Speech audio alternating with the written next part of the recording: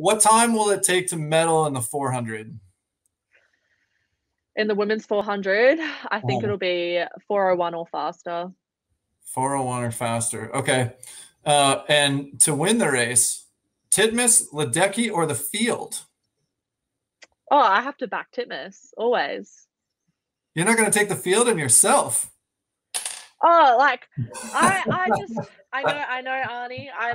I'm a confident swimmer, but I'm backing Arnie all the way. Yeah. Welcome back to the Social Kick Podcast. I'm Brian Lundquist. We got a full crew tonight. Dr. John Mullen, Luke Paddington, and joining us on her morning, she's in the future, Tamsin Cook. Hey, Tamsin, how are you? I'm good, thank you. How are you guys?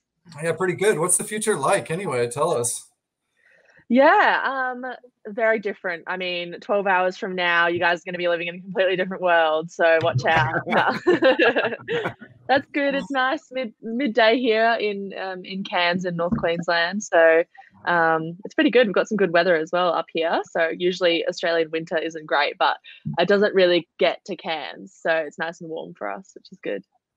Yeah, that is good. Well, you're preparing because it's going to be even hotter when you get to Tokyo. Yeah, I've heard it's pretty warm over there. So the whole staging thing, I guess, is getting like acclimatizing to all that. So we're trying to do our best we can over here. Well, actually, I think you're probably better off acclimatizing in the hotel room because once you get to Tokyo, you're just going to be inside in the AC for forever, I think. Yeah. No, we've heard it's kind of a like in your room, maybe to the dining hall situation and the pool, and that's going to be it. Wow. So that's what we'll be doing, I think. But we've got to stay as safe as we can. So, yeah. Hey, you got a big advantage, though, on the U.S. team. They still have to travel like 8 hours from Hawaii, and the time change is pretty significant. So I think even though, like a lot of national teams aren't going a little bit closer to the host country like they ordinarily would, at least you guys you're in the same time zone as Tokyo for camp right now, aren't you? Yeah. I'm pretty sure we are. Like, I think we actually have been really lucky with the way that it's worked out for us. I think we're in the same time zone, like not a super long flight. So all of those little extra things, can add up a little bit when it comes to performance and managing like the plane and like your body through that period as well. So I think we're actually like with the place they've chosen for us for staging is great. And I don't know, like I think with Australia, like everyone just gets behind sport so much. So the setup we have at the pool here, like we've got the whole pool to train in, and it's just really nice. Like we're in a bubble, but it's like the whole team is together. So, you kind of still have people to interact with, and you can go outside and like, get a coffee if you want to and everything. But apart from that, we're kind of in the hotel, but we get put up in such nice places and like really get taken care of. So it's a pretty good way to live for the last few weeks. And you kind of need like this space to just focus anyway. So limit the distractions and everything. But didn't Dick Pound and IOC members say, prelims for finals and time zones don't matter at all? It doesn't matter at all. Yeah, true. Yeah. I guess like we had a few meets where we did the nighttime heats and the morning finals like leading in. So we had nationals. Sorry, heats. My bad. Yeah. Nighttime heats. Yeah. And sorry, not heats prelims. We'll have a few of those during this hour, I think. Yeah. No, we had a few like practice sessions of that, and then for our Olympic trials, we went back to the normal way for, I suppose, the more commercial side of swimming to get people to tune in and everything like that. So that was an interesting experience, especially for me, because I think a few of the guys had done it before the previous year, but I didn't. So yeah, it was weird doing the nighttime heats, and it just meant that it was like super fast, even for us, like. All of our, like, I feel like a lot of our events, especially like the events I do, 200, 400 free, have gotten a bit faster in terms of Australian standards. But like in particular, swimming the nighttime heats, it was just, super quick to make it through to the finals. And then really interesting to see how everyone reacted with having to come in the morning and trying to swim fast in the morning after that. I found it quite difficult. But like, I think it was good to get those two meets in for a bit of practice, definitely before Tokyo. And, like I think with the Olympics, like it's a whole nother story, like so much more adrenaline, very different to just doing like a state level meet. And so I think we'll be good. We've had a few practice sessions. So, yeah. Australian freestyle is so fast. What's going on? It's very fast. Honestly, like, it's crazy for me to look back to 5 years ago and think about like when I qualified for Rio 5 years ago. I swam a 4:06 to grab the second spot, and there was no one really like within a second, I think, or even 2 seconds of that. And I was just under our Australian standard qual time. And then this time, you know, I swam faster than I did in Rio, did a personal best to grab the second spot. And there was, you know, another girl just 0.6 behind me. And then, you know, even more swimming like 4:06s, 4:07s. I think we had nearly the whole field under the Australian standard. And that's not even accounting for like the women's 200 freestyle, women's 100 freestyle, which also have like just made such a huge jump. I think a part of it is definitely Ariarne like leading the charge and kind of put like, even though she's so far in front of us, I do think it like just helps everyone. You know, she's making these like massive leaps forward. And for me at least, I'm going, well, like we want to like keep that up and keep, you know, driving the upward pressure. And I think it makes a huge difference with like her swimming so fast to like, add depth to the sport and like depth to like everyone just knows that you now if you want to be in one of those freestyle events, especially if you want to get an individual spot, you just have to be swimming like really, really fast, like world-class times, which is hard, but it's really good for Australia. I want to continue that conversation, but just for the listeners to know, you anchored your Olympic silver medal in a 156.4, I want to say, 5 years ago. You went a 156.9 at trials. You came 9th. You didn't make the finals. If you had swum in the US, you would have come 4th with that time. Yeah. You would have no problem. And the US are the ones who won the gold medal, who beat you in Rio. You would have come 4th. So this is listeners knowing that the progression is insane for your time. Your 4:4 is faster you did at Rio. It's the 5th fastest time in the world now, I think, or something like that. It's incredible. So yeah, let's dive into that, guys. Let's dive into that progression, the drop when Evans had that world record. Brian, you're saying that 4:3 in 1988, she went 4:3, and it dipped under 4 minutes in 2009, and it's just been dipping. What's going on? Why is the 400 free, 200 free in the world and in Australia dropping in? I mean, I think you guys need to like maybe tell me because I have no idea. It's your fault. You're making 4:4 look easy. Well, so before we started, we were talking about the potential for like maybe 20 years ago is when we saw those influential swimmers. Yeah, you know, that you said you're seeing on the women's side with Ariarne and Ledecky, but like we saw that with Thorpe and Hackett, you know, 20 years ago. So, you know, I don't know though. Is that true, or is there something that they've figured out for how to swim the 400 free that is then influencing the rest of the women's field, and you know, it's changing the way that you all think about attacking the race? I don't know. Yeah, I think it does make a difference, definitely.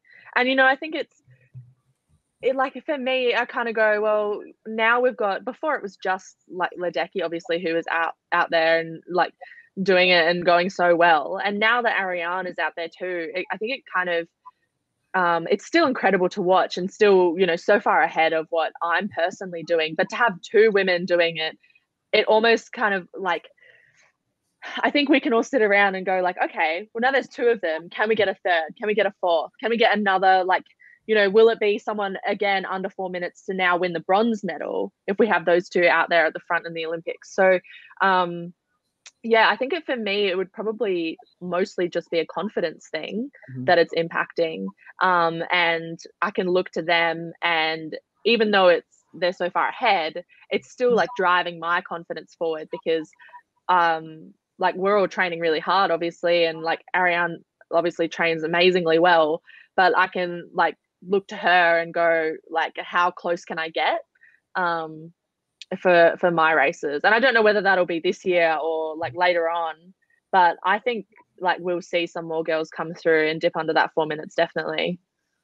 I think the race strategy's definitely changed. I mean, God, you look at Ledecky and Ariarne, I mean, and yourself, you're going out fast. I think that's something that has changed over time in the women's 400 free, where you guys are just attacking that race even more and holding on strong. So I think you get a few through the floodgates, like you're saying, and then it's like, okay, I can do this. Or yeah, at training camp, I'm right up there with her. I should be able to be up with her in the race. So I think the floodgates are starting to open up more and more in these races for the women.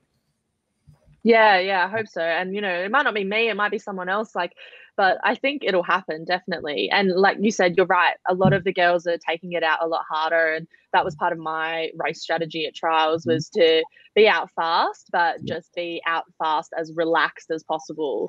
And then have the confidence to back myself that, I'd done enough work for that back 200 that I still knew that even though I was out in 2 minutes, I can still produce a really good back 200 and not fade in the last 50 or whatever. So I think race strategy definitely has changed. And for me personally, it's just been a really big learning process, leading into Rio, going from 2016 trials to Rio, and then now again as well. I still feel like I'm constantly learning how to swim the 400 better and better. And yeah, it's nice to kind of sit back and be I have been in the sport for a while, but we're still finding things to improve on every single time I swim a 400. What can we do with turns? What can we do with breathing patterns? All that kind of stuff. It all adds up, and hopefully will produce a technically better race. Whereas when I was younger, I kind of felt sometimes I was just going on as hard as I could, and that was it. There wasn't that much thought going into it before. Is it just me, or does it seem like a lot of the top men right now are trying to even split it or pretty close, whereas the women are taking a different strategy? Yeah, potentially. And I think you're right, the women are going out really fast. Yeah, because I thought Elijah was back really quick in that whole men's field that was super tight. Yeah, I don't know. Rasmus closes fast. Rapsis, yeah. So I think you're right on some of those, but then you have people like Townley Haas who would go crazy fast and then eat it a little bit. So I don't know. I have to look at the trends a little more, but yeah, I think the men's are certainly having a tough time finding the groove. Yeah, Americans are going to have to do a lot to compete. Go ahead, Luke. I was going to say, when we spoke to Zach and Serta, he was saying that 200 free final was just like the Kyle race, where they all tried to react to Kyle and just do whatever Kyle does, they react to him and race him. But I get the sense it's not the Ariarne race with you. I think it's your race with you. When you dive in, you don't react so much to her, you just react to how you are and what you're planning and what you're doing. Talk about how you get into your races now as opposed to maybe 5 years ago.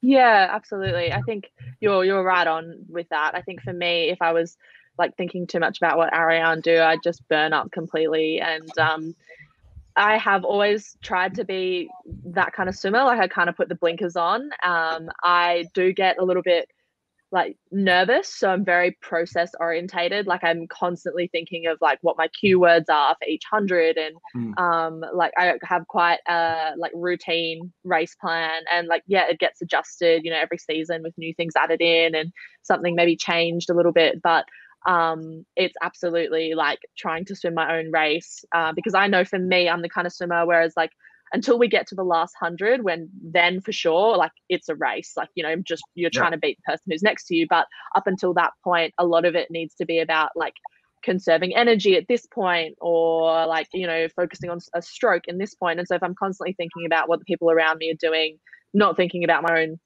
own race plan, my own technical skills that I need to be executing. So it's, very much put the head down. And then last 100 is when I kind of let myself have a bit more awareness, because it's just a fight to the wall. And all of us knew that. So many people said to me before trials that it was going to be a fight for that second place. Mm-hmm. Not so much obviously the first, with Ariarne at the front. And that's what it was. It was really the race was in for the second place for us. So yeah. But how did you enter with so much confidence, having taken 2 years of swimming off? I heard that's a chunk. 2 years of swimming for a sprinter is one thing, but what you do. Talk about that whole history. So you did Rio, you got your medal, you swam in lights out. A year later, what happened, and then the time off? Yeah, it's a bit of a long-winded story, so if I ramble a bit, just pull me up. But yeah, I guess like after Rio, I kind of probably exceeded my expectations a little bit going in. I wanted to swim fast, and like my goal was to make the individual final for the 400 free. I snuck in. I managed to do a personal best, which was great. And then I thought I'd potentially get a heat swim in the 4x2, but I wasn't really that confident that they'd give me a final swim just based on like experience and all of those things. So then to get a final swim and to get the anchor spot was huge for me.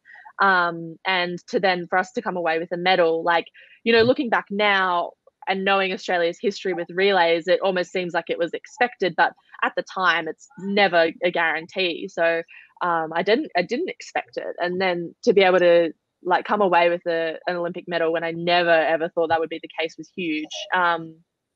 And after Rio, I got back, and I think like I just really struggled like after the Olympics. And I think a lot of people who go to the Olympics have that like post Olympic slump.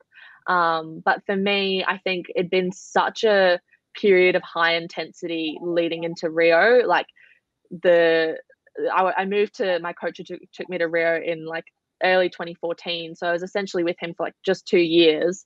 And that period was just such high intensity with training. And I was still trying to finish school. I was still in high school. And then I needed to kind of adjust my school. So I took an extra year to finish high school and did all these things to kind of like sacrifice other parts of my life to be able to swim fast at the Olympics, which I did. And when I got back, I think the gravity of my choices became really real. And I was like, oh, now I've done the Olympics. I didn't really have any goals post-Olympics. Like I honestly did not think past that point. It was like Olympics and then like what happens next? Who knows? I don't know. So I came back and I just like I had to do my extra year of school with none of my friends. And that was just really hard. So I like just emotionally was just completely up and down for ages after Rio. And then I had a car accident in the end of 2017. So kind of leading into preparation for Commonwealth Games. And it wasn't really that bad, but it was enough that I had to like, sorry, someone's just knocking at the hotel door. Oh, I'm sorry. Let them in. Let's see who our special guest is. We have plenty of towels. Thanks. Sorry. Oh, I put a do not disturb sign on, but they must have ignored it. Okay, I think we're all good. Yeah, so I'll just pick up. I had a car accident at the end of 2017, so that like really impacted my preparation for Commonwealth Games, but it was kind of more than that. I kind of realized like I'd always been someone like a lot of swimmers who, when you get an injury, you're just super frustrated. All you want to do is train. Like you just want to get back in the water as quickly as possible. And I kind of realized I was like, oh, I'm not that keen to be training right now, which was like a really big thing for me because I'm an athlete who just always prides myself on working hard. And I was like, I don't want to work hard right now. And that was a huge identity crisis because that was like entirely what my career was based on, was just trying to be the hardest worker I could. Yeah. And so I still swam at Com Games trials, but swam terribly. And then after that, I decided I was done. I was just really not in a good place mentally with my swimming. I really wasn't enjoying it. And I thought I might as well pull the pin now before I like really hate it and end up like getting to a place where I like, have a lot of resentment for the sport, because I've always loved the sport before that. And I didn't want to hate swimming. But I still didn't obviously finish on the note that I wanted to. So yeah, like it was early 2018, I retired and I was fully done. I threw away all my gear. I gave all my suits away. I was completely convinced that I was done. And then I went off and lived a normal life for 2 years, which was great. I love that. So yeah, that was the period up until then. Where do you think that the self-awareness to prevent yourself from hitting, rock bottom in terms of, your appreciation for the sport, where do you think that comes from? Because I don't think that I've ever met somebody who was aware enough to say, I'm going to step back. Oh, I've just watched the spiral, and then people fall out of love with the sport. And then I see them 10 years later and they haven't touched a pool since because they got to the point that they did so much. Yeah. I think I don't really know. Hey, it's quite hard to pick. Like, I think I'm a very like all or nothing person, and especially when it comes to swimming, I'm a very all or nothing person. And I just knew that like those 2 years after Rio, I wasn't putting in 100% into my training. I was still trying hard, but I wasn't at 100%, and that was just so hard for me to reconcile because I know intrinsically that the athlete I am is to give 100%. And I think it had taken me 2 years to get to that point. Like it wasn't a like, oh, after Com Game trials, I didn't achieve what I wanted to, so now I'm going to retire. It was like 2 years of like push and pull and fighting with myself and my coach and just going back and forth and trying to get my head right constantly, like working with sports psychs, doing all the right things, and it just wasn't happening. And so then the only solution I looked to was like, I just need to step away. Like, and I obviously was convinced that I was done. Now I know that I wasn't, but yeah, at the time I knew that I needed to step away, and I needed to step away with no expectation to come back.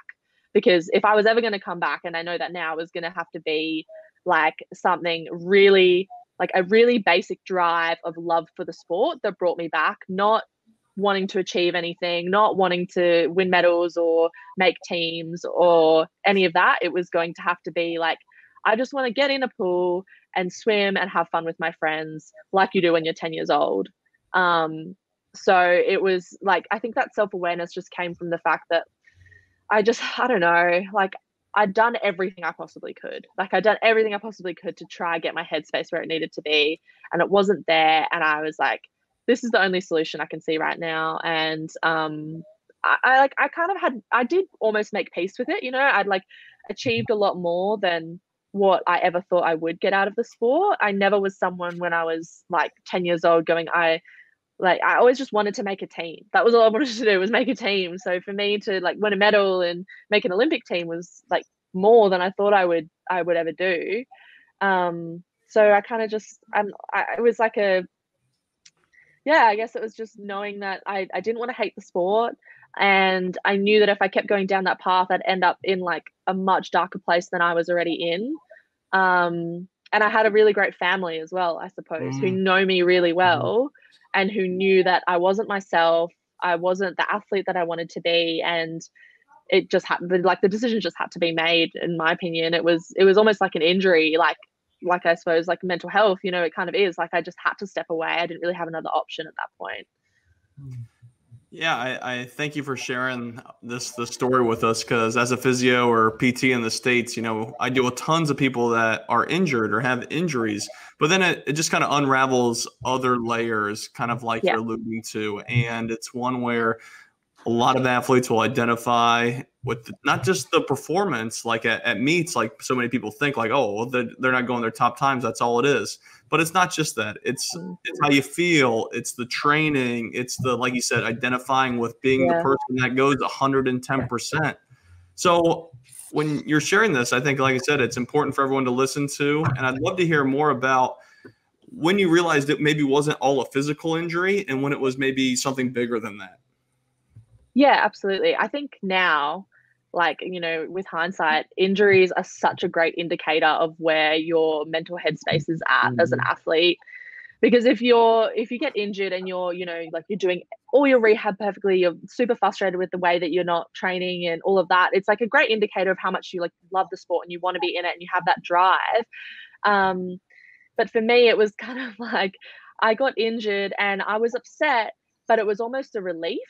And I think that was a huge warning sign for me, because it was like, oh, thank God, I don't have to put myself through this at training anymore for a little while at least. Like I was kind of in and out of the water for 6 weeks initially after I first hurt my neck from the car accident.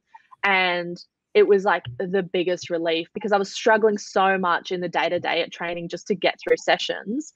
And to try and like desperately hit my targets, and I was getting so frustrated with missing them constantly.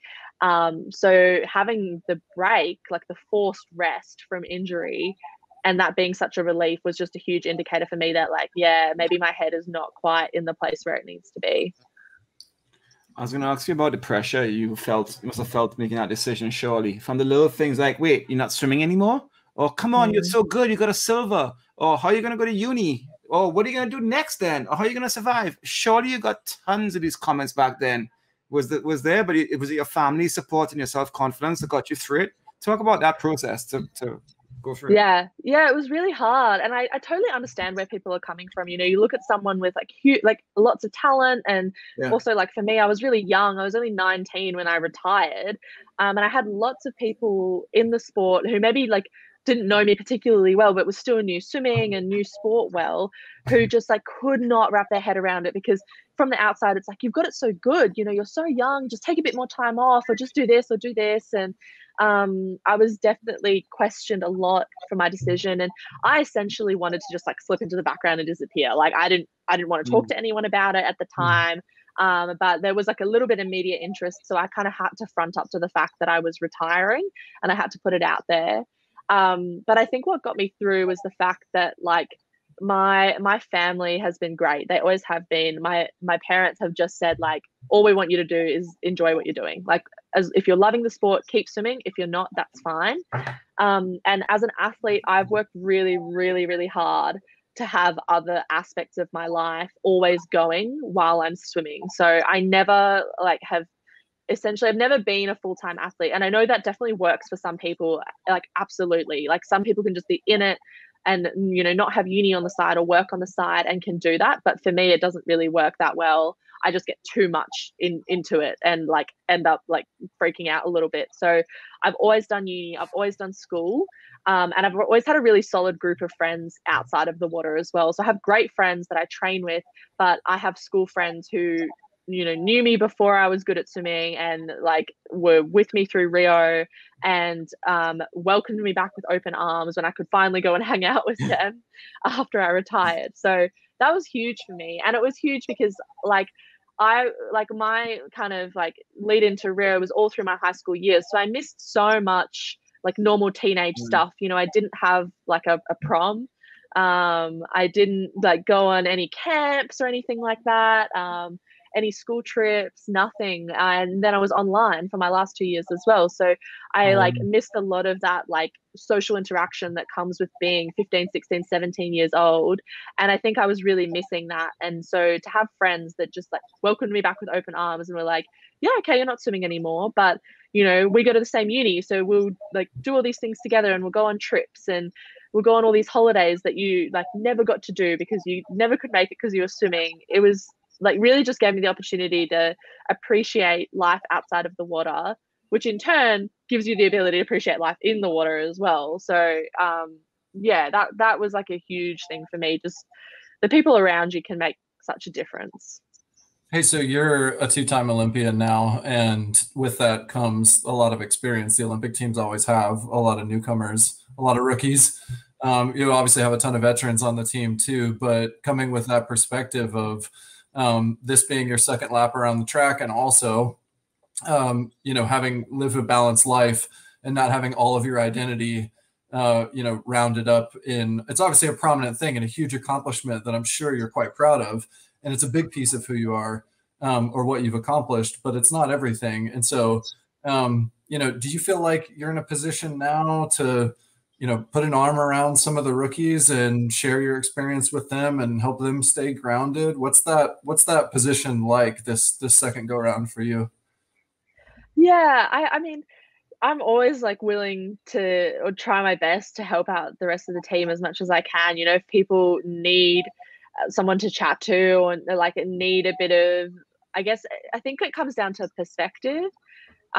Because for me, essentially the worst thing happened. Like I came back from Rio with the fear that I was going to be like a one-hit wonder and I was going to like make that team and never make a team again. And then when I retired, I was like, oh, this is actually what's like, this is going to be the thing. I am going to be a one-hit wonder. I'm going to make one team and never be heard from again. So I had to face that when I retired, like, and kind of like accept it. And I I can't tell you enough how I really thought I was done. Like I went traveling in 2019. I was not focusing on making Tokyo 2020 at all. Wow. So I think for me, it kind of is like, you know what, like having the ability to say the worst thing might happen, like what you think is the worst thing might happen, and the world's not going to end. Like your parents are still going to love you, your friends are still going to be your friends, you're going to go home to your like same bedroom and everything's going to be the same. And like, yes, it will feel awful for a while, but then like you will recover. Like time heals everything. And that's what happened with me, I think, is like it just took a lot of time, and probably a lot more time than I wanted and my coach wanted and everything, for me to come to terms with like the start of my career. But yeah, I think as an older, like it's weird to think of myself as an older swimmer, but as an older swimmer on the team now, I hope I can offer that to the younger swimmers. But again, like I'm so impressed with our younger swimmers. Like they to me, I look at myself and how I acted when I was 17 at Rio, and I felt like I was so naive and I didn't know what was going on, and I was so immature with like the way I raced and everything. And the kids that we have on the team now, who it's their first time, I just look at them and I go, you are so experienced. And I think it's partly because they've come through programs maybe where they have those people to train with every day. So you're like, you know, with Dean Boxall's group, who coaches Ariarne, they have one of the youngest girls, I think, on our Australian team. She's 17, Molly. And, you know, she has the ability to kind of train with people who are like world class and so experienced. And I think that makes a huge difference. Like you're with them every single day and able to pick up on what they're doing every single day, rather than just like at different competitions looking to the older guys. Luke, is 22 an old swimmer? I definitely feel older. Oh my God, 22. Oh my. I want to make a reference to a movie. I'm like, dang, I wonder if Tamsin knows this movie. So hold on. So spoiler from alert. 1960. You're a contender for a medal at Tokyo. You have the 4th fastest time in the world this year going in. Take us there. And I imagine you being Rocky Balboa, getting ready for Rocky 2. You're in the back country fighting, and you know your son got kidnapped or something, and you're making this comeback. Like, what do? You went to a shaman in Peru?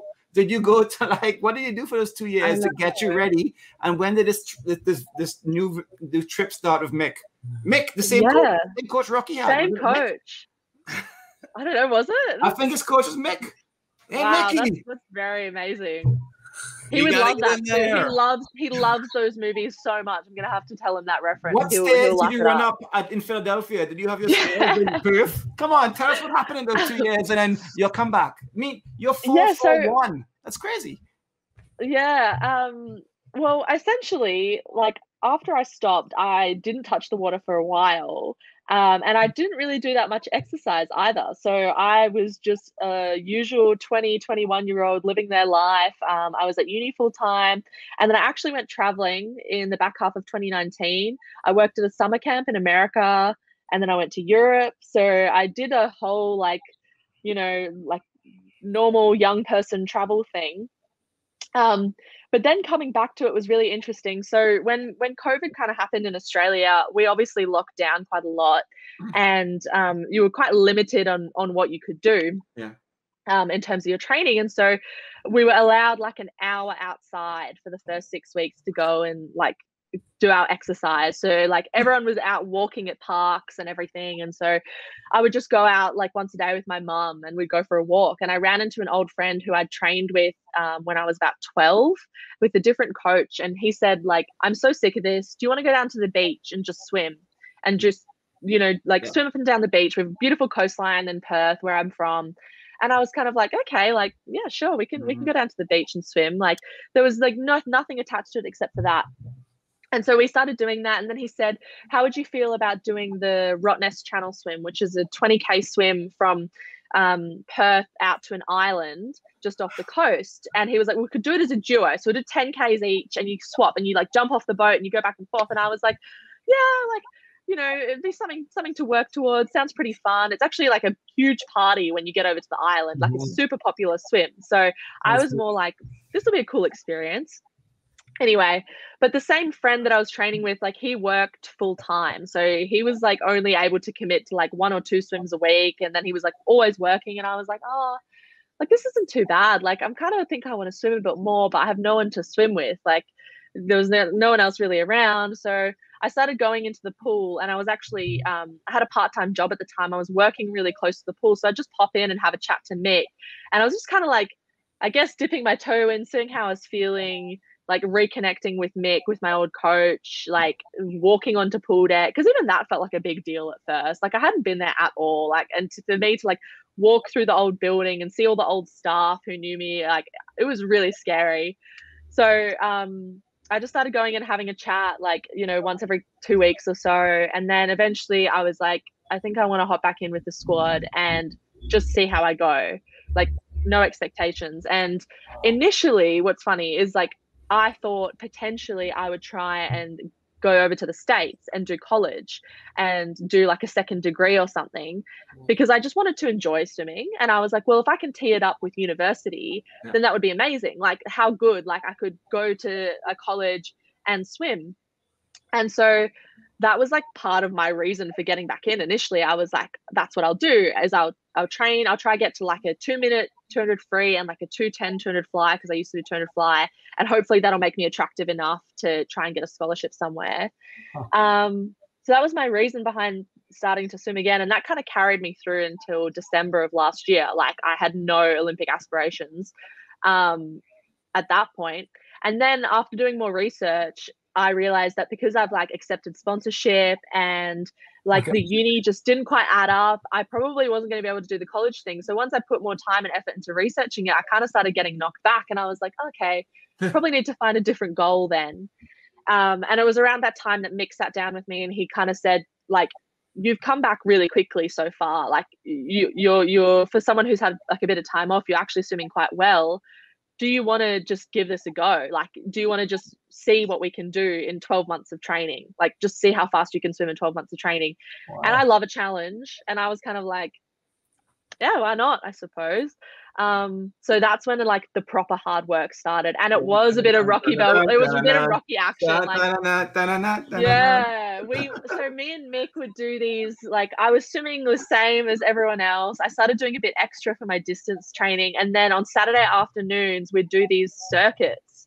And it was like the hardest training I've ever done in my life. We'd do these hour-and-a-half, hour 20 long circuits. Like my average heart rate would be like 160 the whole time. And it was just about getting fit as fast as possible. And they're like very unsustainable. I reckon I can only do them for about 10 weeks and then I'm done. Because afterwards I couldn't do anything, like pretty much with my weekend. I was just wrecked. Like I'd be a mess on Sunday. I could barely move. And like I was just like, we just put in for these circuits on Saturday afternoon after the training week.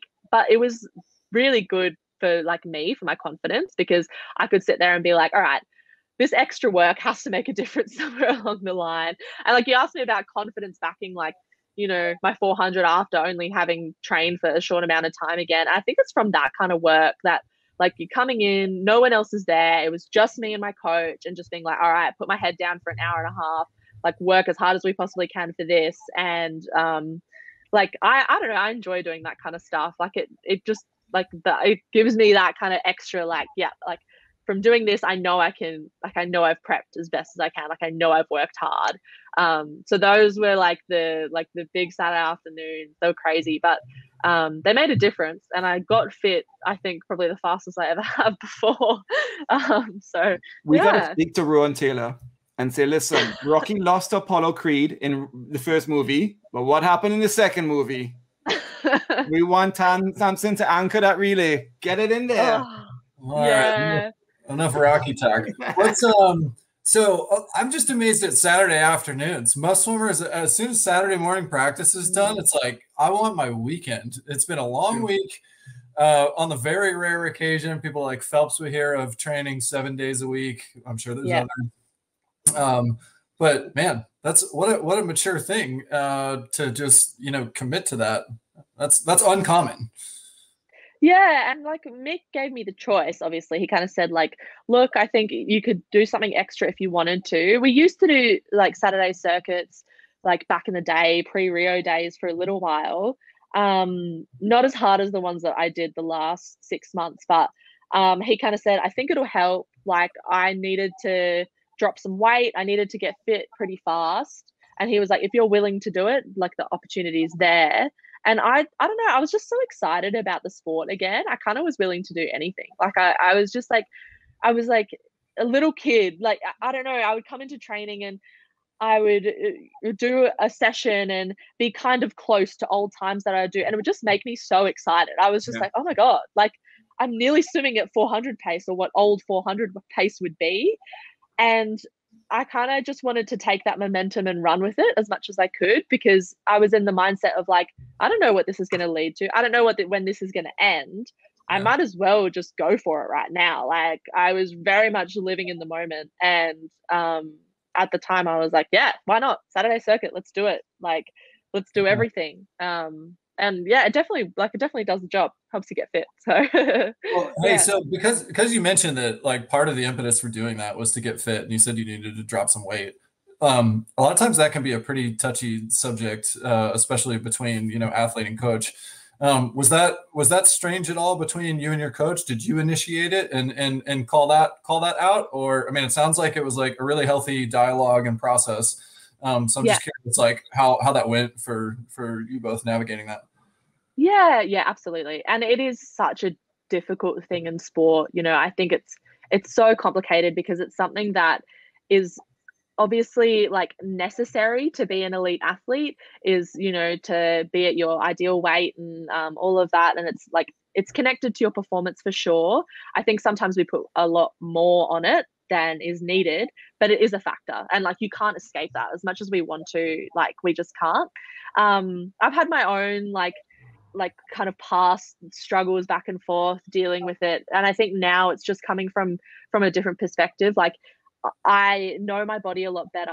And this time round, it was like about getting fit, but I wasn't measuring, like I wasn't weighing. I was just going off how I felt. And it was trying to have a very like honest dialogue with my coach about it, where I could express not only like what I wanted to achieve, but also how I felt about it. You know, like I think he understands a lot more and a lot better now, like that it can be a difficult thing for athletes, and to approach it with a bit of sensitivity can go a long way. And so it wasn't the kind of dialogue where it was like, you need to be at this weight, or you need to be doing this, you need to be eating this. It was very much like, how are you feeling at the moment? Like, do you feel like you need to drop a bit more? How, like, you know, we need to keep your strength up, but it was just very honest. And I could kind of go to him like, oh, I'm feeling quite anxious about all of this. And he would go, yep, okay, like, let's talk through it. And I had a lot more support with that kind of thing this time round. And it was, even though it was a factor in my performance, I kind of decided that like, if I'm swimming well and if I'm performing in the water, then it is not something I need to be worrying about a huge amount.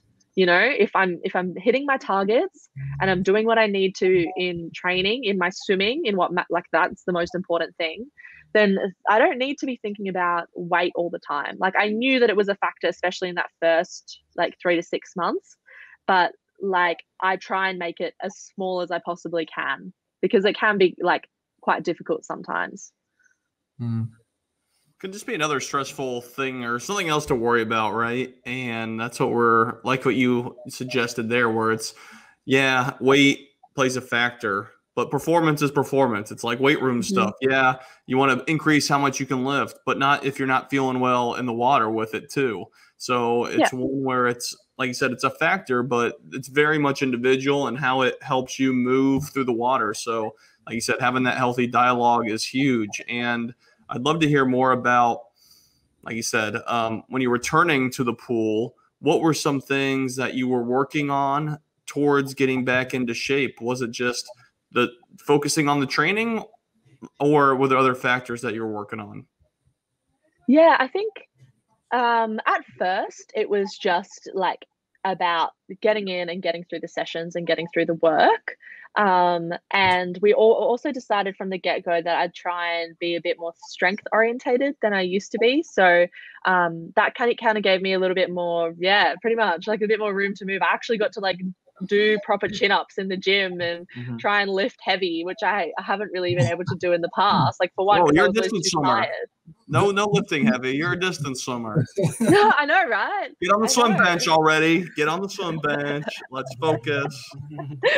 No, it was weird. And I think because at first, like, I didn't really have aspirations of swimming the 400. Like, I was focusing on like just 200 and down. Like, when I first got back in July last year, I was like, oh, I don't really want to swim the 400. Like, it's it's quite long, and like it'd be fun to be a sprinter for a while. So I just said to Mick, I was like, can I just do all the 200 work, 200 and 100 work, and try get a bit stronger in the gym at first. And I think because he was just like, yeah, why not? Cool, let's do that. So that was the plan at first. I just like focused on like trying to be strong. And then as we kind of like time went on and I realized I needed to do a bit more 400 work, all of those extra things faded a little bit more into the background, and it became more about the work in the pool. And like I had ended up, conceding and doing a bit more extra Ks here and there.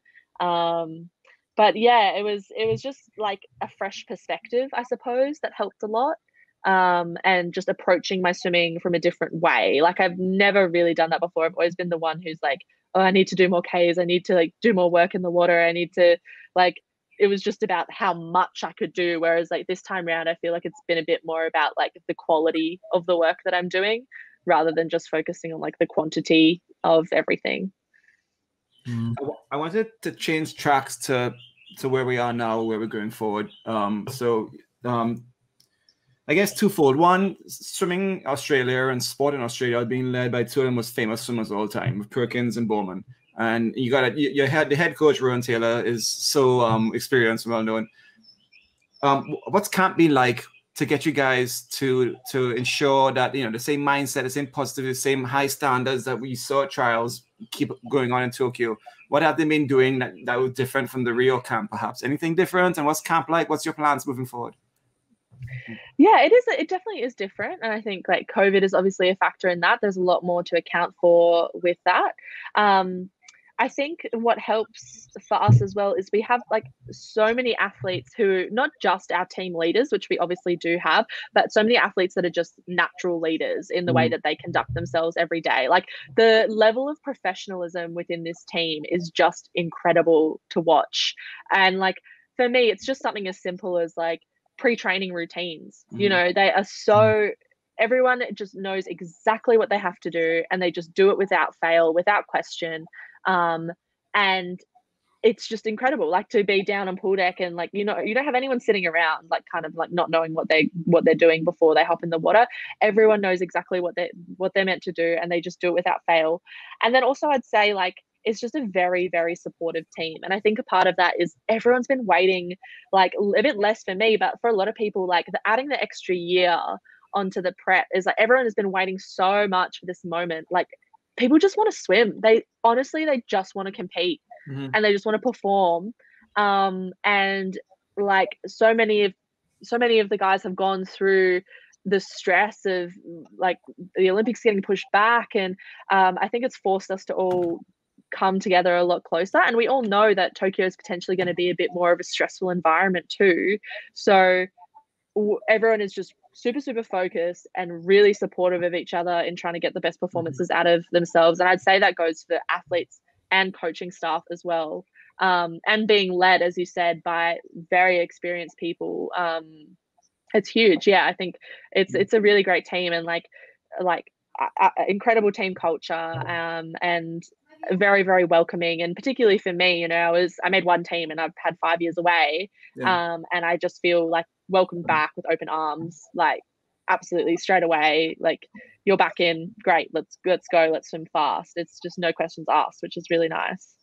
Hey, do you feel like in an environment like this, I mean, I like my experience on I was never on the Olympic team, but I've been on some national teams traveling with the US. And like, it's an interesting dynamic when you've got your home coach, and then you're on this trip with, a lot of other coaches, some of them like coaches of your rivals who are now your teammates. And, you have this opportunity to learn from them, but at the same time, like, stick to your plan and do what's right for you, and stay consistent. So like, do you feel like you are able to learn from, pick the brains of coaches, like, you know, kind of benefit from this this chemistry that it seems like from the outside looking in that Australia does really well of like sharing ideas amongst all these coaches. Do you feel like you're able to benefit from that in this environment? Yeah, I do think so. I think, you know, now because we're so close, it's a bit more closed in, like because we're so like close to the game starting. I think it'd probably be a little bit more different if it was an event camp early in the year or something like that. And for me, in like my training, like I just want to stick to my own program right now. If it was 3 months ago, I'd definitely be like, yeah, like let me go do a session with this group or that group or whatever. But I'm a very, again, like routine, like I like knowing what I do and doing the same thing. But I do think it's just like the atmosphere of being on pool deck is really great. And I kind of find like for me, it's about trying to be inspired by other people's performances in training. And like I think what helps that, and it's being inspired and not threatened, you know, which is always difficult because your competitors are training in the lanes next to you. And for me, what helps is just the recognition, like this is a team environment and you're an individual as a swimmer, but like this is the team environment right now. And so if my competitor is swimming fast in the lane next to me, that's great because that means they're going to swim fast for Australia. Even if they swim faster than me, they're going to swim fast for Australia. And that's what's important. Like we all want to have our best individual performances, but I find it really like humbling and grounding to be like, no, we're a team now. And if people are swimming well, that's good for everyone. Like it helps us all, it benefits us all. So obviously it can be quite hard, but like it's just really good to see people training well. And like trying to be letting myself be inspired by that rather than feeling like anxious about it. Is there a chance you get on the relay? The 4x2? Oh. I don't know. I mean, it's one of those things that I think will be decided pretty close to the time, and like the coaches will obviously look at form, like leading in like the first few days of the meet. I'd love to get a swim, whatever that may be, and like I know that like the coaches know that I'd love to get a swim, and that like I hope that my track record with like last Olympics will be taken into account, of course, but I trust that they'll make the best decision for the team, and whatever that may be, like I'll be fine with it. Like I will do everything I can to get a swim, but if that's not the case, like I will be the first one like cheering for the girls and making sure that they feel absolutely supported by everyone. Are you practicing relay changeovers? Oh yeah, definitely. Tell me about it. How are your relay takeoffs? They're not too bad. I mean, I don't have the greatest dive out there, that's for sure. I definitely like can always do a bit more work on my skills, but it's been really fun getting back into the relay changeovers, and we've got some really great like biomex and stuff here. So we're getting some filming done and just doing like a little bit of work after every session on like various skills, so turns, dives, relay changes. And I also have Brianna Thrussell, who I train with as well, so who she might be considered for the 4x2 too. So we work together a lot on practicing those little things just after every session. 5 minutes here or there, like makes a big difference. What's a good relay takeoff for the 4x2? What are the Dolphins targeting? Well, I've been sitting at like 0.3 and I have had no complaints so far. Too slow. Come on, you're a sprinter now. You're training for the 200. Yeah, sprint that's event. True. That's true. You can eat a sandwich on the block at 0.3. Come on. All right. You got shark and bake on the block. Oh. Yeah. If I see you out there, it better be in the 0.2s. 0.2s, okay. Great. Tamsin, let's talk ISL. So you put yourself up for the draft. You didn't get drafted. Yeah. How do you feel about that? How do you feel about what's happening afterwards? Talk about that. Yeah, I'm okay with it. You know, I put my name in just like, I just thought, why not? You know, I just like at the moment, I'm kind of at the stage where like, I just want to compete and like have as many experiences as possible. I wasn't really sure if I'd be drafted or not. To not get drafted, I was just like, I was pretty okay with it. I think for us as well, it's like, the group from Western Australia, we've been away since the start of April. So we haven't been home for a really long time now because our borders are quite strict. So I essentially, haven't been home for a few months, and I won't be going home for like another 6 weeks or whatever at least. So to not get drafted, it's okay. Like I'm hoping there'll just be other opportunities in the future. And I'll be pretty happy to go home for a bit as well, and see my family. But I think ISL is a really cool competition, and I'd love to be involved in the future. And I think it's great that like it started when I was retired. So coming back in, it was really interesting to hear about everyone's experiences. And I think that's what like I felt like I missed, was that really team focused, team orientated racing that is just about swimming fast in difficult conditions, like 1 hour, 2 hours to just get a couple of events in. I think it's a really great format, and I really hope it continues. All right, what would your sales pitch be as a free agent if a team said, "Hey, you can walk on, but you got to sell what your value is to that team"? What do you say about yourself? Oh, well, I feel like point three.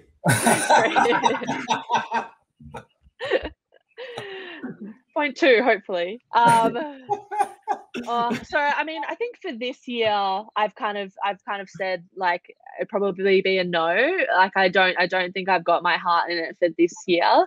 But for the future, if I was to be considered for ISL, I think my sales pitch would be like something along the lines of, I've got a decent 400, a decent 200, and I'll even break out the butterfly if I have to. I was a 208 long course butterflyer back in the day when I was younger, and I'd be happy to get out the butterfly and try to put together a good 200 fly. And short course might save me in that sense as well. So I'd try and diversify as much as possible. Plus on the relays, like any relay, I guarantee you I'm going to swim faster than my individual always.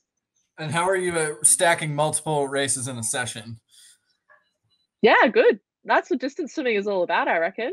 Just treat it like a training session. We do multiple efforts. So yeah, got it. It is what it is, isn't it? I love it. It's fun. Like, and when everyone is in it and you're all kind of herding together, it just makes it a really funny experience. So I love that kind of stuff. All right. If you could make the distance swimming in ISL more interesting, what would you do to it? Well, I've heard they're doing like a feet on the wall at the 200 kind of situation, gets you extra points. So I think that is great. What else can we do? I think maybe something to do with splitting.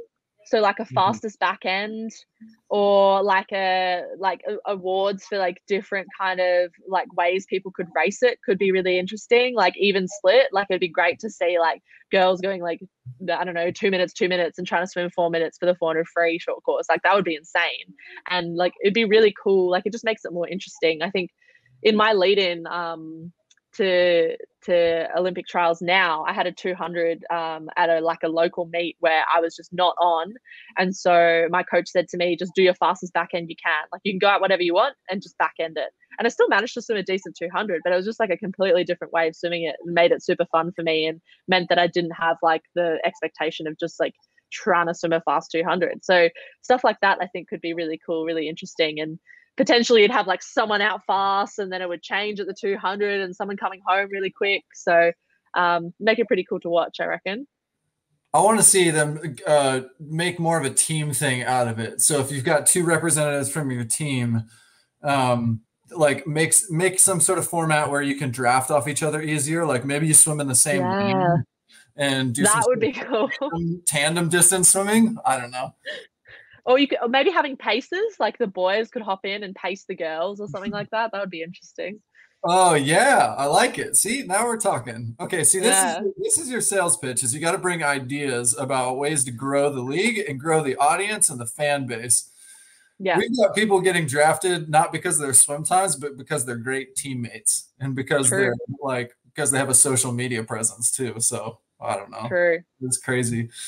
All right. We're going to finish on the same theme with some quick rapid fire questions. Okay. All right. What's the hardest race in swimming? 1500 free. Olympic gold, world record, or ISL MVP? Ooh, Olympic gold. Do Australian kids play sharks and minnows? Yes, passionately. What's the go-to game? Like shark and surfer. Sharks and minnows. Well, the one I know is like, or what we do is like this like kind of version. I suppose it's like British Bulldogs or something, where like you have someone in the middle and then you're all trying to swim underneath and you like tackle each other and like getting people to the surface. That's pretty intense. Yeah. Okay. Got it. Same for us. Okay. Yeah. What's something silly that the Aussie women's Olympic team does for team bonding? Probably trying on all our uniform in various ways together. We get some interesting gear. I got a hockey dress in Rio, so I'm hoping I'm going to get another one, and then I can double up with my Rio hockey dress and my Tokyo hockey dress. What are you thinking so far of your Tokyo kimono halvesy jacket thing? Yeah, I love it. It's great. I mean, I don't know how I'm going to really work it into my everyday wardrobe, but I'm sure it'll come out every so often at like a dinner party or something. You know, wear green and gold every day? Yes, everything green and gold. Absolutely. Okay, annoying or not annoying when someone says they gave 110%? Annoying. If Australia had an ISL team, what would it be called? Oh, well, we were thinking about this the other day. Like, I don't know if you know, with Kyle, he has like he like loves like lizards and like reptiles and stuff like that. Yeah, like he's really into it. So I think because of his like presence, we probably would end up being like the Australian anacondas or something like that. The anacondas. All right, yeah, because you already got the Frog Kings in the same time zone. So, true. Hey, the Frog King fan base is going to come out strong for the Olympics. So yeah, definitely from that team. Okay, what time will it take to medal in the 400? In the women's 400, I think it'll be 4:01 or faster. 4:01 or faster. Okay, and to win the race, Titmus, Ledecky, or the field? Oh, I have to back Titmus always. You're not going to take the field in yourself. Oh, like I know Arnie. I'm a confident swimmer, but I'm backing Arnie all the way. Yeah. That's awesome. Yeah, we're excited to see that battle. A lot of intrigue with how fast Arnie swam, and Ledecky not, looking as sharp at least at the trials. So, man, like the Aussie women, this team has been so impressive to watch. It is like one of the coolest things for us as swim fans to see going into the Olympics is like, wow, look at that depth. And, wish you all the best. It'll be a fun camp and prep for the games. Yeah, thank you. Yeah, I think it's I'm kind of in the same boat. Like it's been really cool to be in it and to watch as well. Like it's just crazy. So let's just hope that we can keep at it and produce better performances in Tokyo. Oh yeah, go do it. All right. Well, thanks for hanging out, Tamsin. That's it for this episode of Social Kick Podcast, and we'll see you later. Thanks for having me. Thanks. Hey everybody, thanks for hanging out with us. If you're enjoying Social Kick, tell your friends about it, and be sure to tell us what you liked by leaving a comment, and subscribe wherever you get your podcasts. Follow us on Instagram at The Social Kick Podcast. Please subscribe to our YouTube channel, The Social Kick, and you can find all of our content on our website at thesocialkick.com.